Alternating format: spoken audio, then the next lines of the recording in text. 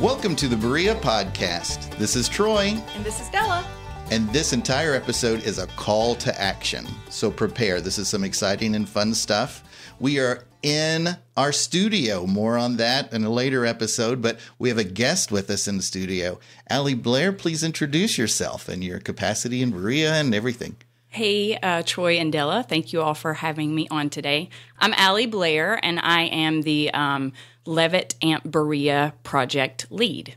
Gotcha, because last year, Berea was one of 10? 15. 15. Okay, 15 cities that were selected to have an outdoor concert series. Yes. Right? So what Berea was already doing was the first Fridays of the summers, and they augmented that greatly.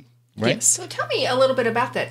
I don't actually know the history of how the Levitt Amp got here the first time. How did that work? Well, we had been doing First Friday Berea since 2014. We approached the Tourism Commission with an idea to throw a block party down in Old Town, and they gave us some funding. We did 3 months. They gave us additional 3 months funding and had a successful first year. We came back and did that 2 more years. And the third year, tourism had adjusted how they approached their grant funding process, so we had a significantly smaller amount from them. A lot of community support helped to make that third year happen, and we also had 5 events that year.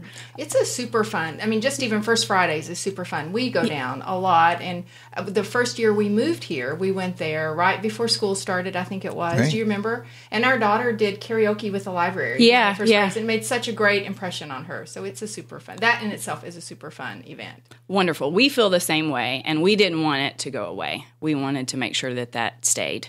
But we knew that we needed financial support.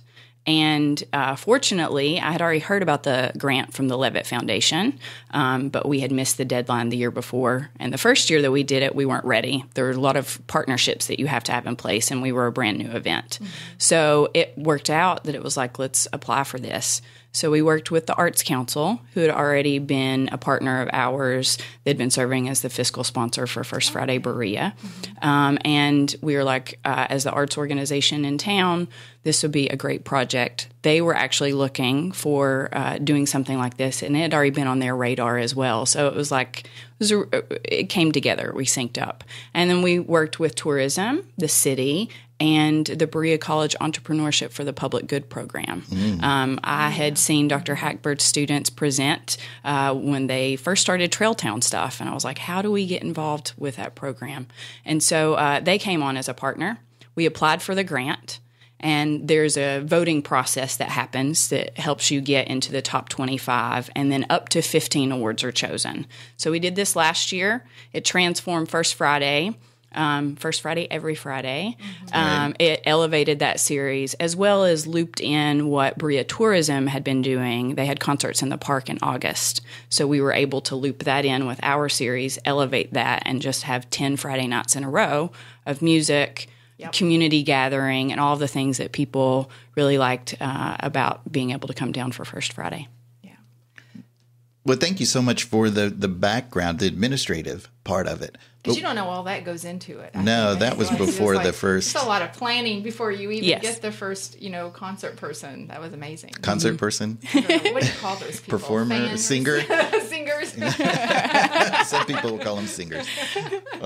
Musician? But musician, there you go. That's the word. Artist? Yeah. See, yeah. It's like, we Let's- need those people who stand on the stage. Right, and right. They got an instrument. So, okay, go ahead. But so I love, the administrative part had to happen. But what really was great and what drew us downtown, on top of the music, was that sense of community and the people that we saw.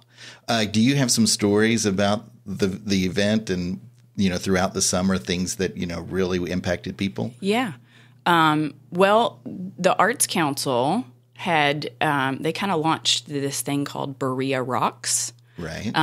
Right. I think it was at the first event that we had this last summer.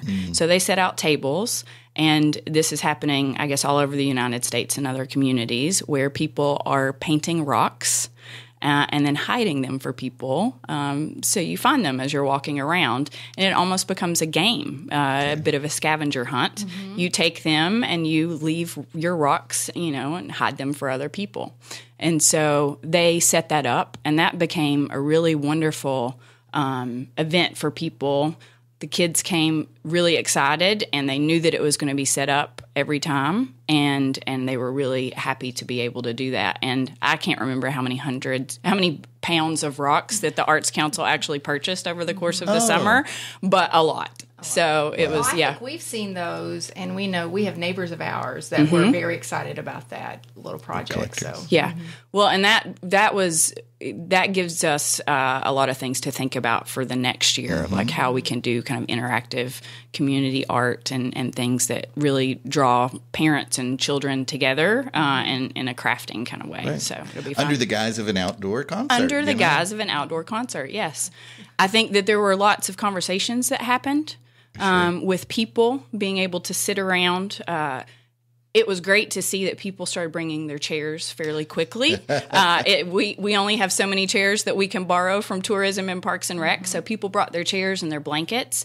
And as the series progressed, we saw that when the music ended at the end of the night and we started cleaning things up, there were still people sitting on blankets, people on benches, people in their chairs for another 45 minutes or an hour after that, just enjoying their conversation and being able to gather. And then probably one of the most fun things for me is to see how the children just completely took over the streets. They did. Right. It is. I think it's such a metaphor for what what we need more of, and the fact that they felt free and that they felt safe and that families felt safe, that the children could actually go be kids. So there were skateboards and scooters, and I think there was a box of kittens at one point in time. Kitten juggling? No kitten juggling. I think kittens trying to find a new home. Oh, nice. But there was a whole group of teenagers that kind of took over right in front of the Broadway building, and everybody just hung out, and it was really great to see that. And we had bubbles a couple of times, a couple of the events. I think we'll bring those back more frequently this next year. The smaller children really loved that. Wow. So it was really great to see that just it's very intergenerational. I think every week that you looked out at the crowd, you got to see, all these different people connecting. And not necessarily people that may find themselves in that kind of a situation on a regular basis together, right. Which is what's really important and really kind of at the heart of why we're doing this and the intention behind it from our point of view. Sure. My real story connected to what you just said a second ago, a friend from college, is here in Berea as well. And I saw him on the street. He was coming back from getting kettle corn. He had his bags of kettle corn. We started to talk, and he said, though, that he couldn't talk long because he had left his kids, his younger kids, sitting, at the front row on their blanket, excited. And they were at an event where they felt that they could leave, their children there for a little bit. And the kids, I glanced over, and they were loving the freedom and the playing, of right there. Creating that kind of event is something that's special, and you don't get that every day. Another thing that I particularly appreciated. First Fridays are great, and it's an event that you can plan for and go to. But when it's every week and it has the dependability of being every week, people could hear about it for 2 weeks and come to the third concert and then get hooked. Yeah. When it's something more than just monthly. I really appreciated that. Yeah. I don't know if you know this. We did a podcast about the Love It Amp series. Did you know this? I did. I listened to it. Yes, I did. Maybe people would listen to what's going on at the council meetings, right? So I love the civic engagement. Push it. Yes. And now you can, maybe it'll engage you on the others. So yeah. That was very fun. Bow ties versus rock stars. Yes, yeah. That was so fun. Yeah, and then seeing how people are actually introduced to our community. So not just people who live here and who maybe we are working and playing with, but people who are coming. There was one couple who they had planned to be here, I think it was a week, and they ended up staying. I think they made 3 concerts. cow. They stayed 2 full weeks, but they got here right before the first concert started, the very first one. And they loved it so much that they extended their stay, and they came down. He was in a motorized wheelchair, and so they would be the first person to park in the parking lot. And at 5 o'clock on the dot, they would pull up under the tree and set out their seats and watch everything get set up, and then enjoy conversations with many people in the community. And as I've been at several different meetings and kind of people sharing, their experiences, this one couple has come up in multiple different conversations. And so there are people who were there and they found out where, they were from and why they were traveling and where they were headed to next. And then they're like, oh, well, if you all are here tomorrow, you should go to Native Bagel and check out, breakfast there. Sure. And so they went there and they ran into the people that they had seen the night before. That's great. So what a great way to introduce our community to other people as they're traveling through. Just through conversations. Absolutely. Right, sure. Yeah. Yeah. Ellie, another story that I have was the creation, the way you had it structured. There wasn't just a headliner. And the person that was the warm-up act, they were local, right? And then there was a warm-up for the warm-up, and those were actually kid vans, right? Yes. Somebody that I work with was in a band that was one of those, and they practiced and rehearsed, and they took it so seriously for their moment in the spotlight, because there are lights and there are, a crowd there to play for. I love that. Right. Talk about that decision process. Well, earlier on as First Friday, there were youth acts that wanted to get involved. And so I think it was in October of that first year, or maybe it was the second year, that we said, let's do a youth spotlight. Maybe it was the first year, I guess. So we allowed, I think it was 5 or 6 different youth acts to get and have performance time. Nice. Families really loved that. Schools really loved that. Their friends came out, and we really loved being able to have those folks have an opportunity to participate as well. So when we were looking at how we were going to approach this, I said, let's start with a youth act at the beginning. And had already kind of had that decision made. And then there was a community member who, on a Facebook post soliciting feedback about how we should approach the events, said, why can't you approach this like a mentorship a bit for them? And so that was kind of our intention behind it. You are with, sometimes these are nationally touring acts that they're opening for. So they have the opportunity to meet those artists. Some of those artists had management, and they had access to green room area and to hanging out, with the sound guys and the other bands on the back of the stage. And then they, could share their art, their music with the community, and help us draw in another circle of people who are coming down and finding out about the events. And then they have this really great opportunity to be able to be in a professional setting and deal with all of the different elements that they would need to. And we brought in not only people here in Berea, but from Lexington as well. We had several youth artists that came down from Lexington. And we actually had one of those fathers of one of the band members in a rock band from Lexington who said, we're really appreciative that you are making this opportunity available for our kids, because in Central Kentucky, there are not many opportunities for them outside of a bar to be able to be playing. Right. And so for them to be able to come to this kind of an environment, it meant a whole lot to him as a parent. And so, you don't get much better feeling than that kind of a thing. Right. So, and they're really talented, really, really talented, which is great, being able to show that, you're in high school, but you have the passion that someone much older than you can recognize and appreciate, and you're practicing and trying to get better at your craft, and we're just one more little spot that you can showcase that. Awesome.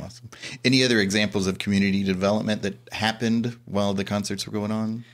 Well, we tried to use the events, kind of build on what we had done with First Friday, with being able, since we have everybody gathered, can we bring in community service organizations to use that as an outreach opportunity? And so each week, we had done that monthly prior, but each week we introduced another organization to the community, allowed them to have a booth, do any kind of activity or fundraising that they wanted to. So those are nonprofits that are serving the Berea area? Yes, absolutely. They have a table opportunity to put their name out there. Yeah, Okay. and to get up and talk about what work that they are doing and how they're impacting and how you can get involved.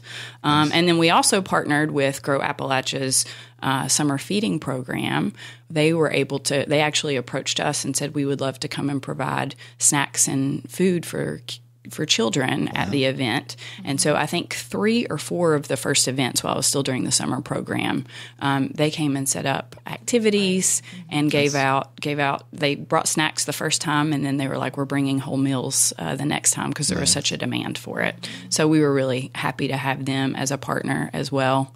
And then we kind of took this off site and extended 3 of the events and also held things on Saturday as well, because we partnered with the Permaculture Action Network. Okay. They are a national organization, and they have regional East Tennessee, Tennessee and Kentucky is one of their regions, and they have organizers here. And one of those folks, Leah Van Winkle, was actually working with me over the summer, and they partnered with the summer feeding program, Grow Appalachia, and the Glades Community Garden, and they had 3 different action days where they had yoga in the morning, they had a potluck, they had all these different skill shares and workshops, and they were able to bring in people to help do work to the garden and be able to teach as they went along. And so the way that the organization works is they have nationally touring acts that partner with this organization.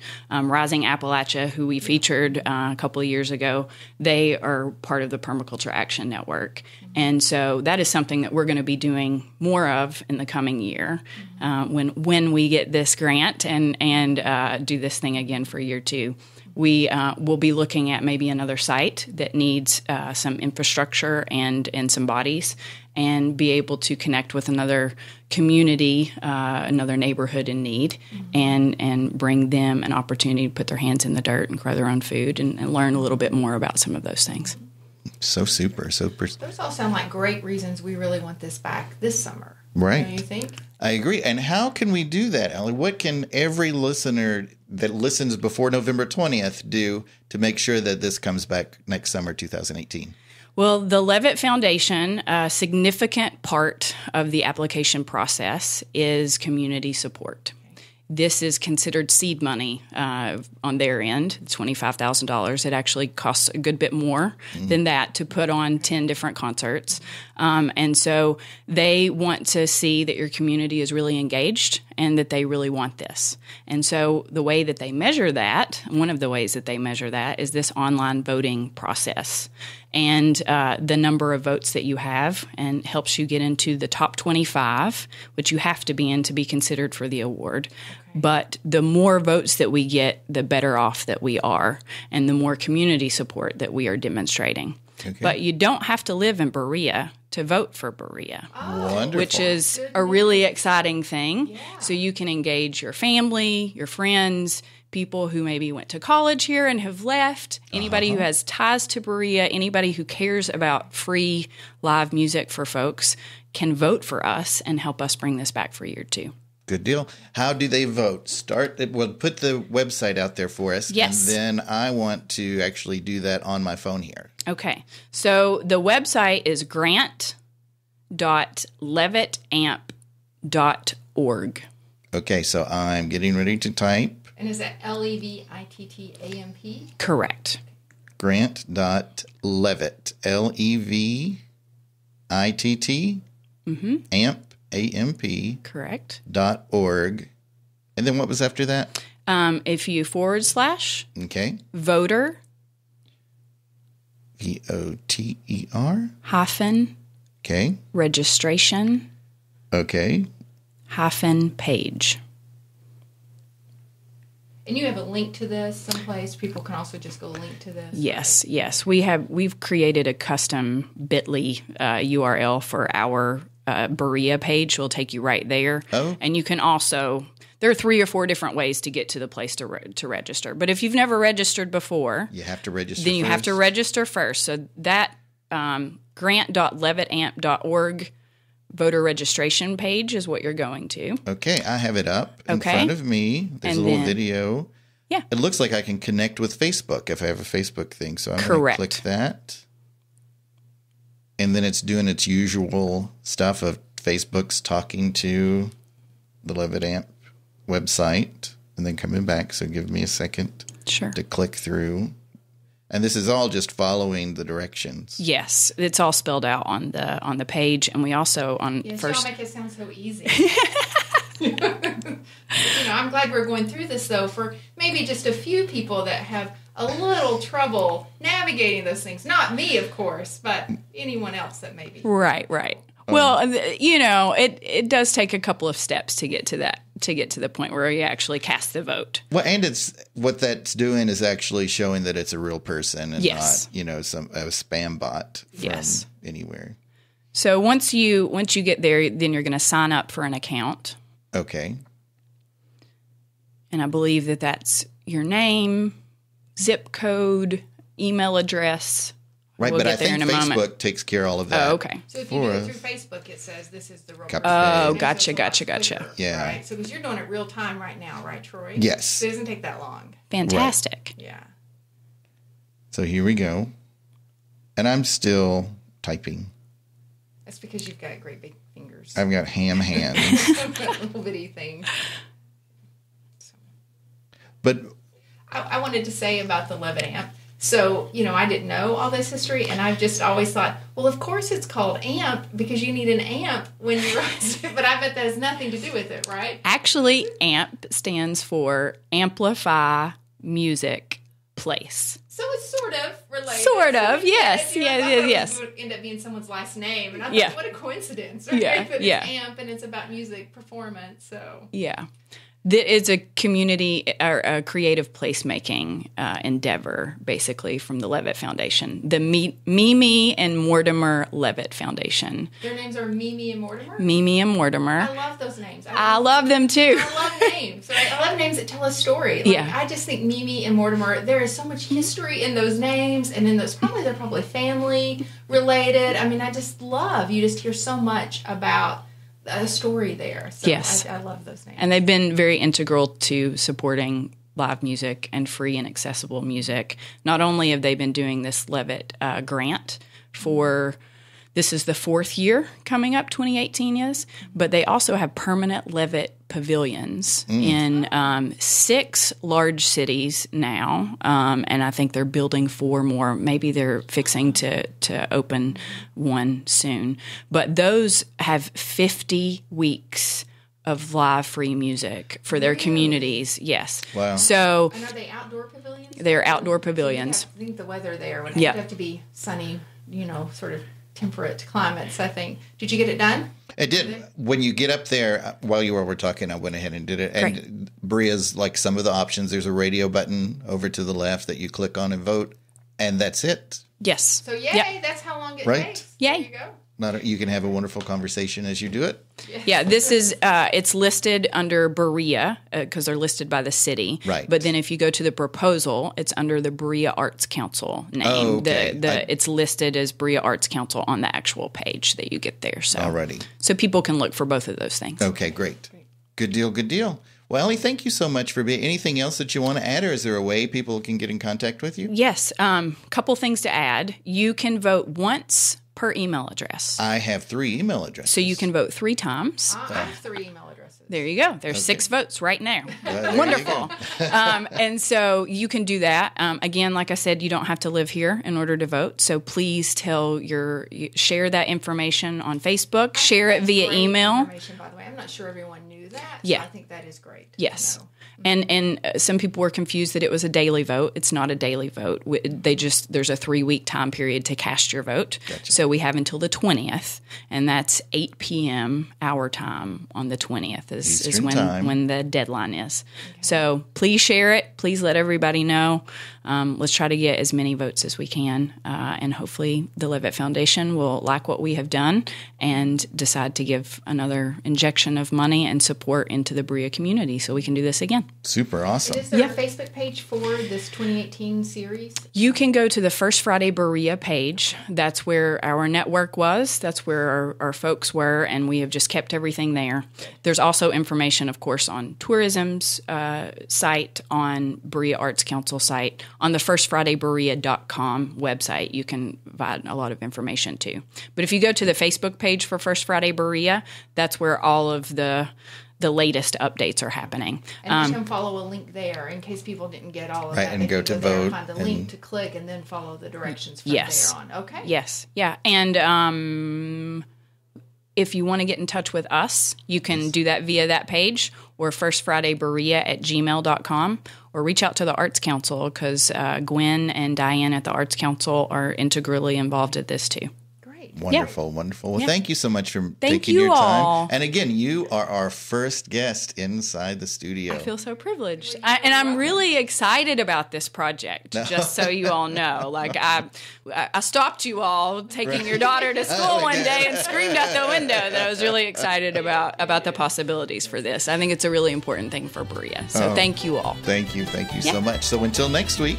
Bye. Today is why I stay.